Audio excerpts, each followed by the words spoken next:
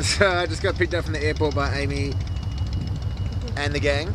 Here we are, we're pumping gas for Amy in Amy's car. And Amy's like, oh, we'll stop and get some grog. And I was like, sure, that's a great idea. Oh, this is Reno, by the way. Check it. It's real ghetto. Anyway, Amy's like, let's get some grog.